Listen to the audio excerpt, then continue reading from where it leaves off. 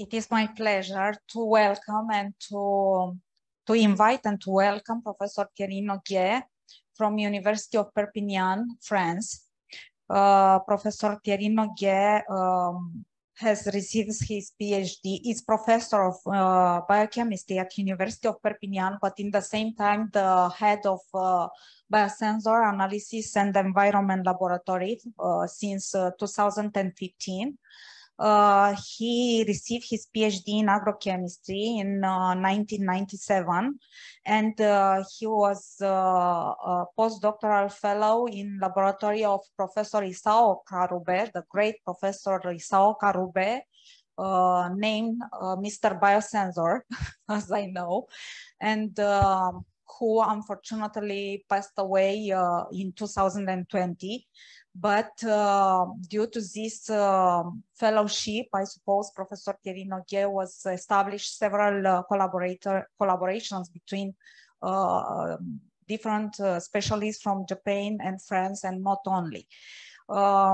Professor Thierry Noguer, for 20 years of activity in biomem, previously in IMAGIS laboratory, and now biosensor analysis and environmental laboratory, has performed activities, and they have recognized expertise in development of innovative analysis tools for agri-food sector and environmental. He's leading a multidisciplinary team consisting in chemists and biologists, and that acquire expertise in developing biosensor based on different biological and biomimetic receptors.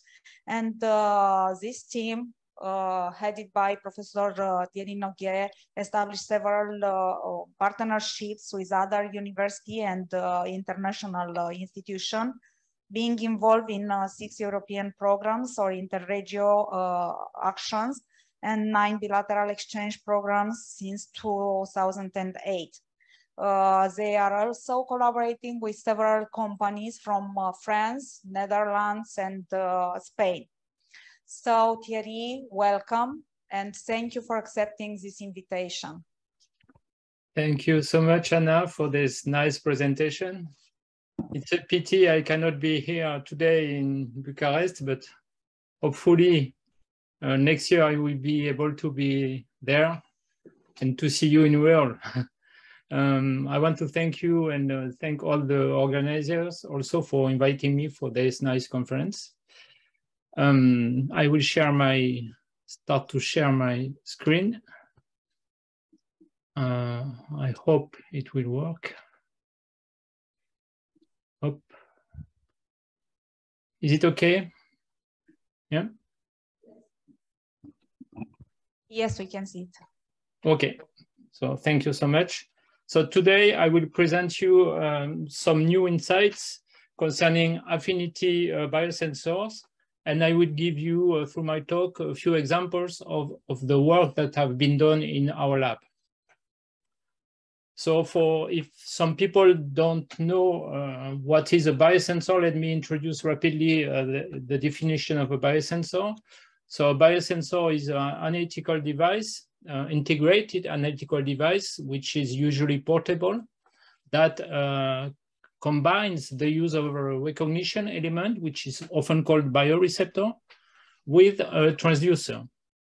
The bioreceptor is in charge of recognizing the target in the complex medium, and the transducer is able to convert the recognition signal into a measurable analogic signal.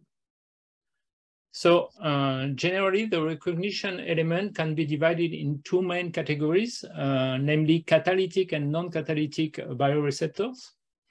Catalytic bioreceptors are in the great majority enzymes, but also they can be cells, organoids, and so on. And non-catalytic bioreceptors are generally antibodies, but they can also be oligonucleotides like aptamers, strands of DNA, RNA, or even protein receptors or peptides. So Enzymes, in fact, are considered as ideal recognition molecules due to their several advantages, because there are a lot of a great variety of enzymes that are available. First of all, they are highly specific, and they lead to a huge amplification of the signal due to the very high turnover of their reaction. For example, everybody knows the glucose biosensor that is used for decades to detect the blood glucose for diabetics. This is an enzymatic biosensor. And also using enzyme, there is a possibility of detecting both using optical and electrochemical detection. Electrochemical detection being the one that is generally developed in commercial biosensors. The main drawbacks of enzyme as recognition molecules is due to their relative instability, because they have a proteic nature. Generally, enzymes are proteins, so they are thermolabile. They are sometimes costly to produce, and moreover, they are used only to detect substrates or inhibitors. So in some cases, there is a real need to find alternative receptors that I will call, in this case, affinity receptors. So generally, affinity receptors are antibodies based on their use in immunoassays, and mainly in ELISA immunoassays. So ELISA immunoassays can be developed in different ways. Direct ELISA is based on the use of an antibody which is labeled with an enzyme and which is used to bind an adsorbed antigen. Indirect ELISA is based on the same system, but using a secondary antibody which is used to reveal the binding of the first antibody. And finally, sandwich ELISA is based on the use of a capture antibody, which is used to fix the antigen, and then another antibody which is labeled with the enzyme.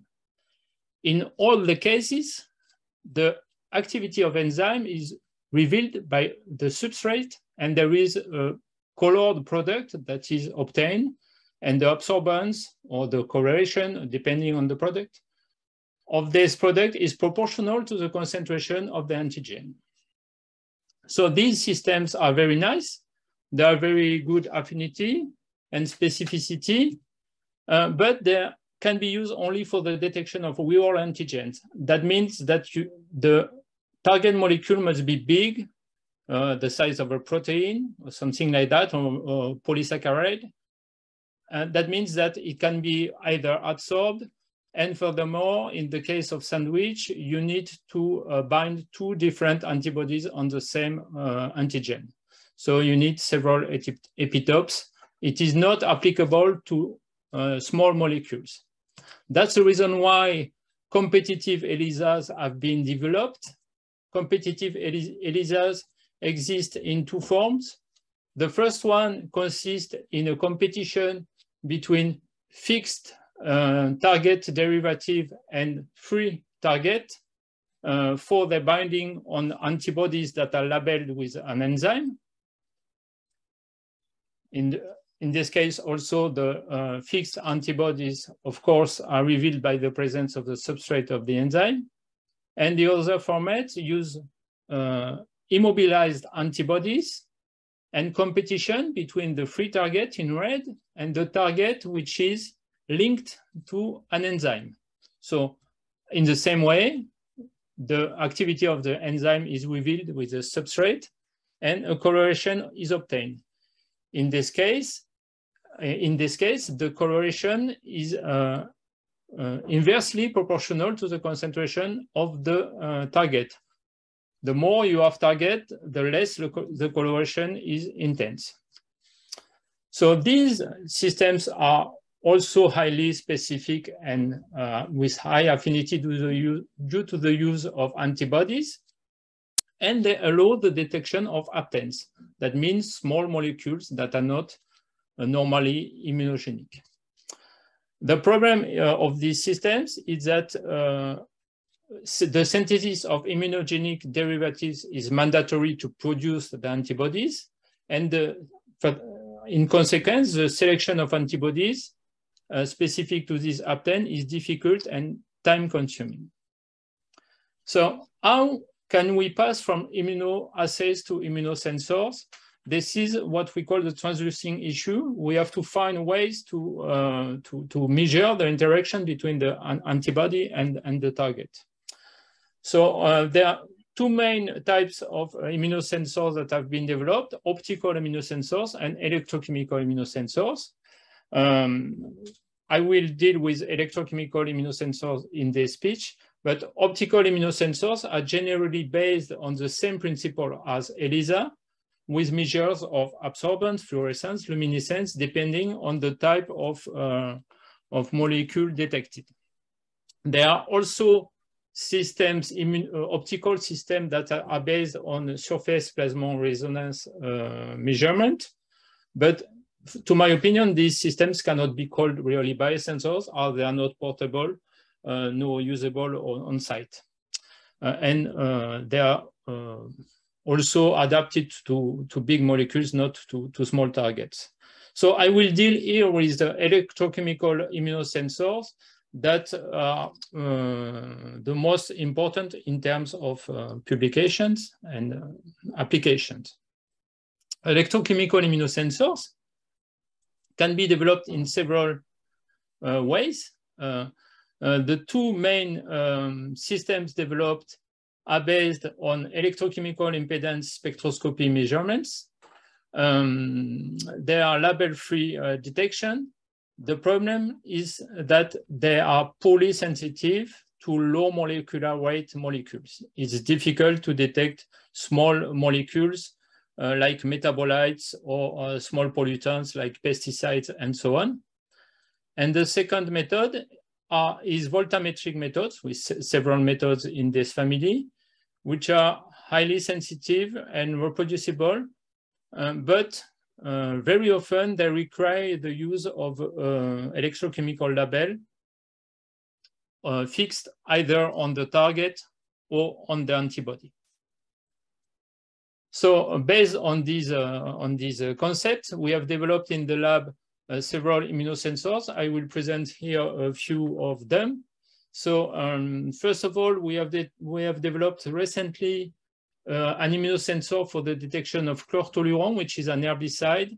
It's a substitute urea, which was used in place of atrazine when atrazine was forbidden. So this project was carried out in collaboration with Suez Eau, which is a company of water in France, and Dijon Métropole, because they had some problems of the presence of these pesticides in groundwaters. So we developed a PhD on this topic. And in this PhD, we developed an immunosensor that was based on the competitive method as described before. In this method, the derivative of chlortoluron was immobilized on the surface of the electrode using biotin-avidin interaction. And the competition was done with antibodies and free pesticide. Of course, the binding of the antibody on the chlortoluron derivative was revealed by the presence of a secondary antibody, which was marked with an enzyme, and the injection of the substrate of the enzyme gave a product that was detected electrochemically. In this case, the product was TMB, that in the oxidized form that was reduced at minus 0.2 volt versus AgCl. So in this case, as you can see here, the response decreases when the concentration of chlortoluron increases, and we obtain a response in the range from 0.01 to 10 micrograms per liter with a LOD of 22 nanograms per liter. The European regulation fixed the limit at 0.1 microgram, per liter. So the sensor was adapted to the detection of these compounds in groundwaters. We also tried the cross-reactivity, and there was no cross-reactivity, and also absence of matrix effect using real samples. We used also an electrochemical immunosensor for the detection of an antibiotic from the fluoroquinolone family. These antibiotics are commonly found in meat from animals, so in food. And we made this research in the frame of Interreg Poctefa project with partners from Spain. In this project, we analyzed more than 5,000 samples of meat from Spain and France using different methods, and we compared our results. So we were in charge of developing the immunosensor, and so we developed the immunosensor based on the competition, in this case, using immobilized antibodies and competition between the target. So in this case, it's the antibiotic, and the target a target derivative that we modified using an electrochemical probe. In this case, we used defloxacin, an analog of the target, that was modified using a ferrocene.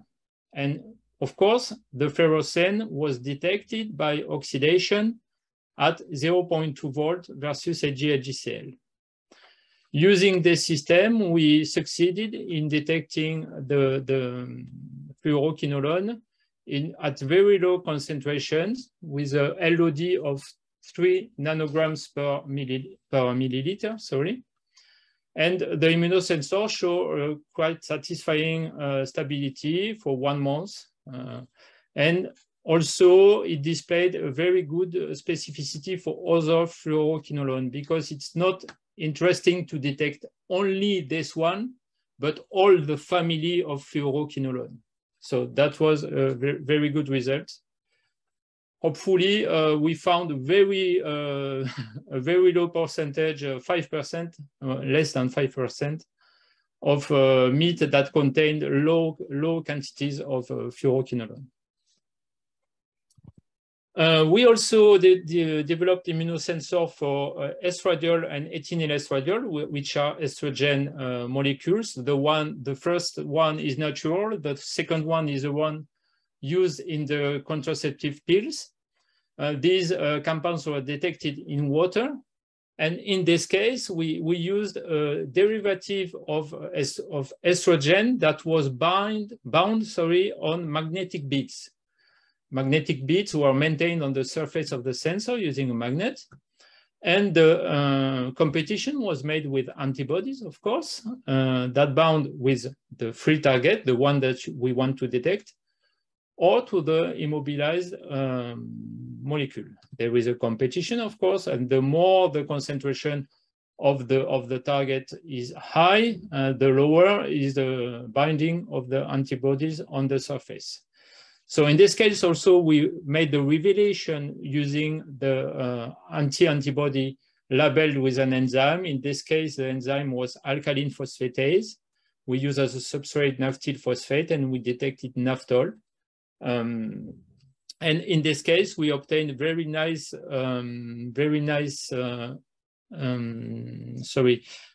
detection ranges with estradiol and ethinyl estradiol, with respective detection limits of 1 and 10 nanograms per liter for these two compounds. There was no cross-reactivity with other hormones due to the high specificity of the antibodies used for each compound. So in a second step, we wanted to move from the enzyme labeling and to use other labeling system. That's the reason why we tried as labels to use redox compounds. So in the first step, we tried to use oxovanadium complexes named SALEN and SALAN, SALAN being the reduced form here of SALEN compounds. And these complexes were, these ligands were complexes with oxovanadium. Oxovanadium complexes were bound to estradiol, and we made a competition between these derivative of estradiol, which is electrochemically active, and free estradiol. Antibodies, anti-estradiol, being immobilized on the surface of the electrode. We demonstrated that SALAN complexes show higher stability and better reproducibility, and moreover, a higher signal enhanced electroactivity compared to SALEN compounds. That's the reason why in the following we used only SALAN complexes. And the system, the immunosensor that we developed, allowed the detection of estradiol at concentrations from 4 nanograms per liter to 5 micrograms per liter. So quite huge range, comparable to the one obtained with enzymatic labeled system. So we simplified considerably the system and the number, also the number of steps for the measurement. Okay, so we developed several immunosensors, but there are still some drawbacks of using antibodies. These drawbacks are the high cost. It is extremely expensive to use antibodies. There are proteins, so they can be easily denatured. There is also the problem of ethics with because they are produced by preliminary by animal production. They can lose their activity due to some conditions, variations of pH and so on.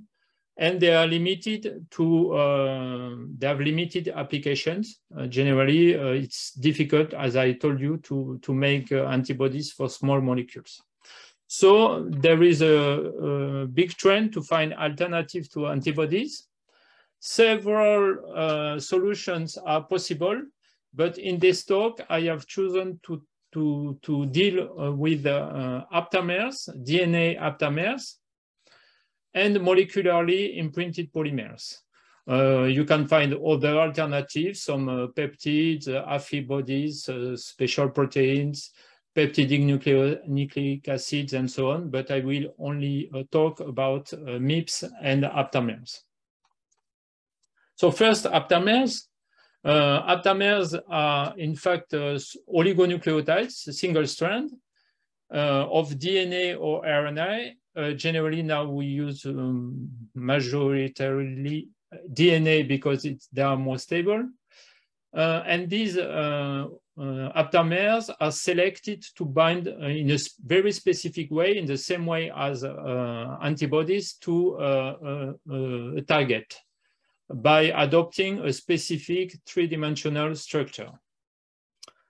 So how do aptamers are selected? They are selected using a process which is called SELEX, for systematic evolution of ligands by exponential enrichment. The method is the following. The target in blue here is put in contact with a great number of oligonucleotides, which is called a library of oligonucleotides with different sequences, of course. And we select, during these cycles, the aptamers that bind to the target. We select the aptamers, we amplify them, and the aptamers that were selected are put again in presence of the target, and by reducing the contact time and so on, at the end, we succeed in isolating some dozens of aptamers that are candidates for being used as recognition elements. These candidates are sequenced, so we determined their sequence so they can be easily reproduced by chemical synthesis afterwards. And of course, they are tested for their ability to bind the target in vitro. So the main advantage of aptamers compared to antibodies are due to the fact that they are prepared in vitro. They are easier, the selection is easier and shorter compared to antibodies. There is no batch-to-batch variation because a sequence of aptamer is always the same. It's not, well, it's easy to reproduce. It's stable in the form of, in the dry form. We can select aptamers for a great variety of targets. Some people have selected aptamers for ions, others from wool cells. So there are a very huge variety of potential targets. The specificity of aptamers is comparable to the one of antibodies. And the main advantage in the aim of developing aptasensors is that aptamers can be chemically modified generally at each end for either immobilization or signaling purposes. So we can put specific chemical functions to either immobilize or fix some molecules that are used as labels for the signal. The main drawback, are related to the possible lack of selectivity. That's the reason why during the SELEX protocol, we use generally counter selections using the molecules that we don't want to detect instead of using the target. That allows to discard all the aptamers that are susceptible to bind to these molecules. There are also the problem of possible misfolding. That is because aptamers are recognize their target in a three-dimensional form. So in this case, there is a loss of recognition. The other problem is that it's difficult with aptamers to predict the effect of binding of the target. So sometimes it can be a problem. And also, as the aptamers are generally selected in free forms, when you immobilize them on the surface of electrodes, you may have some possible change of behavior in the presence of the target. So these are the potential drawbacks. So how to pass to electrochemical aptasensors? It's quite easy because aptamers work more or less like antibodies. So generally we use the same detection principles as immunosensors. As for immunosensors, the detection of small targets is tricky. It's difficult. Sometimes using electrochemical impedance spectroscopy, it can work, especially if the target is electroactive, but it's not always the case. So that, like in the case of immunosensor, the labeling of aptamer or the target is very often required, and we fall in the competitive assays like for immunoassays. Another strategy sometimes used is to involve a complementary strand of the aptamer, which binds by complementarity to the aptamer, and which is removed when the target binds the aptamer. So this method is called the displacement method. It's sometimes used also, but we do not use it in the lab. So in the lab, we developed aptasensors for several targets. We keep on speaking of estradiol because it is one of the targets that we that we detected using both immuno and APTA sensors. So we developed exactly the same format as with the immunosensor, except that we use immobilized APTA sensor that is labeled with electrochemical label. And the electrochemical label is the same as described before, is a silent complex of oxovanadium. Oxovanadium is missing in this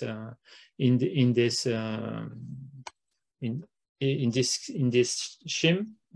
We have to add oxovanadium here. And of course, in the presence of the target, the aptamer change of configuration and the signal is modified. In fact, what we observed with this APTA sensor is that in the absence of target, we have a big signal due to the oxidation of oxovanadium complex. And when the target binds to the aptamer unfolds and there is a decrease of the signal due to the oxovanadium complex. So as you can see here on the right, the more the concentration of estradiol increases, and the more the peak due to the oxidation of the oxovanadium complex decreases. This is how this aptamer behaves, but not all the aptamers behave in the same way. We also tried to use another compound to label the aptamer to show, to see if the aptamer behaves in the same way. In this case, we use triazole ligands, bis-triazole ligands of copper. This complex was bound through a spacer arm to maleimide, which was used to fix the thiol end of the aptamer. So the aptamer was fixed through this end here, and the other end was an amino end that was immobilized on the surface of the electrode here. So in the absence of target, we measured a high signal due to the configuration of the aptamer. And in the presence of the target, estradiol, we observed a decrease of the signal as shown in the previous slide. So even with changing the way of labeling, the aptamer behaves in this case in the same manner. So we obtained a very nice calibration curve, and we were able to detect its concentrations in the micromolar range. So another possibility to replace antibodies is to use molecular imprinted polymers. These polymers are even often called plastic antibodies. They are made by polymerization around a template molecule that is, in fact, is a target of the assay. After polymerization, the molecule is removed and it leaves some cavities in the polymer that are able to specifically bind again the target molecule. So MIPS can be used for several applications, including extraction, concentration. So in this case, they are used as columns, but also they can be used in sensors as recognition molecules. And that's somehow interesting to develop MIPS sensors, because they have some advantages. They are quite inexpensive. It's not so costly to fabricate MIPS. They have a high binding capacity. They are very strong. You can use several pH, pressure, temperature conditions. They have a very high stability. They have a good selectivity, not comparable exactly to antibodies, but for some MIPS, it's quite satisfying. And we can also develop them for a great variety of targets. Their drawbacks is their possible lack of selectivity. sometimes a low repeatability because it's difficult to reproduce the same fabrication of MIPS. In some cases, the condition of synthesis may change the final affinity, mainly if the structure of the target molecule is affected by the polymerization. And also another drawback is that you cannot make MIPS for living cells. It's not compatible. How to develop electrochemical sensors? We have tried in the lab to develop electrochemical sensors, but I do not have a lot of time to speak of this. So there are several issues. The direct detection of the target using MIPS is difficult. As with other methods, we have already used electrochemical impedance spectroscopy. It's working in some cases, but not always. Voltammetric methods, well, in fact, the ease of transduction depends on the target molecules that you want to detect and its electrochemical properties. If the target molecule is electroactive, it's quite easy to detect it using a MIP. Otherwise, it's more complicated. What is also complicated somehow is to integrate the MIPS in the electrode core, either on the surface or in the electrode material. The problem is that it's difficult to incorporate it in a homogeneous way and in a reproducible way, to not have a great variation between electrodes. So these are the main issues. The current trends and perspectives for developing MIPS sensors are very numerous. There are many research groups in the world that work on MIPS development. To my opinion, there are two interesting ways. The first one is to develop electrochemical MIPS that should incorporate redox compounds in the MIPS polymer structure in the core, so that the binding of the target molecule could switch off the electrochemical signal due to the redox compounds. This is one possibility. There is in France a group in Toulon who's working on this in this direction. And also another possibility is it's a project that we developed with another lab in Perpignan who's a specialist of peptidic synthesis, is to develop peptidic MIPS by incorporating in the MIPS structure some electroactive amino acids.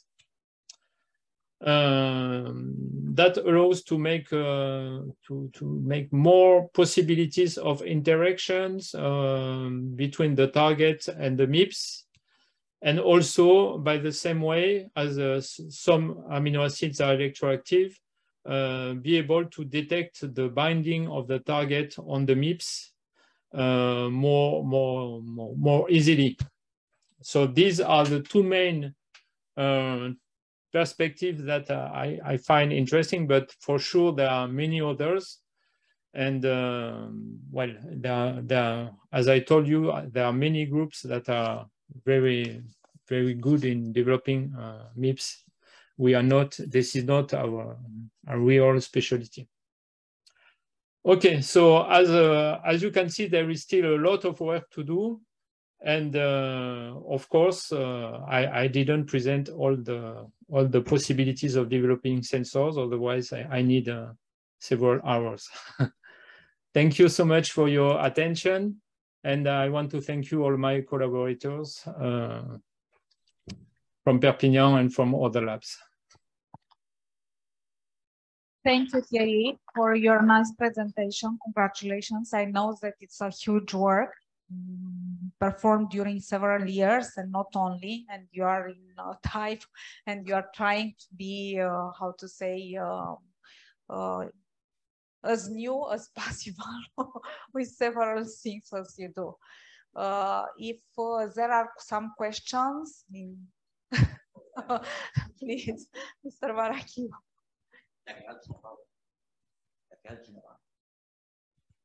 Okay, my name is Niki Varachiu. I'm engineer in electronics, but I work no more than chemical sensors. For this is amazing what you present for me. And congratulations, excellent work, excellent presentation. I could understand something more about biochemical sensor. It's very important for me because here I start cooperation with biosensing teams. And my question is, maybe are two. First, you said that you measure by PCR to aptamer, yeah? No. PCR method. The PCR biochemical. It's the same method as in COVID. The PCR method is used in the process of selecting the aptamer to amplify the candidates that can bind to the target. My question is, it's the same method as in COVID? Yes, the yes. Principle. Yes. Why I put the question? No.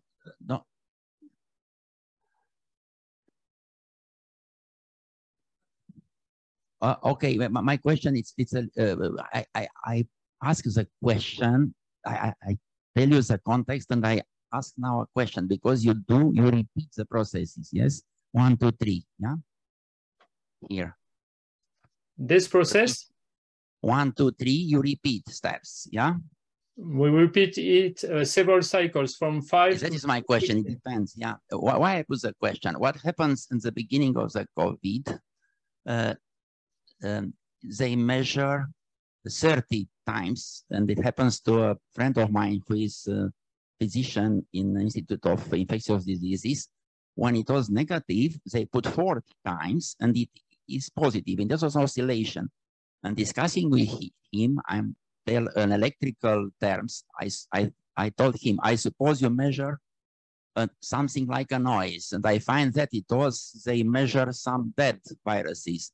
And they stay more 2 weeks, and it was very bad because wife became some problem with depression. My question is, do you have some methods when to stop this? Because it was very tough with COVID not to stop the cycle of amplification. Do you have some criteria when it's okay to stop this, to repeat these steps, to have a good, how to say, answer, and not to measure such a kind of noise, as I tell in electrical terms? Well, it depends. In fact, we control the advancement by electrophoresis to know the amount, if the amount of DNA is sufficient. But it's not at all the same application than for COVID detection, where you need to detect very low amounts of DNA or RNA. It's not at all the same method. So it means you have enough criteria to stop. Yeah. Well, our only goal is to increase the concentration of aptamers that we have selected to make them majority in the mixture that we will represent to the target at each cycle. And by reducing the time of contact at each cycle, we will at the end select only the aptamers that have the strongest affinity with the target. Okay. So at each cycle, we eliminate, for example, the green color and then the black one, okay?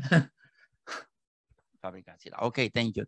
And also Mihaladon explained to me in parallel, and now I get the point. Other question, as you know, and it happens also to chemical sensor, we move the needle, we are happy, but after we find it's not selective.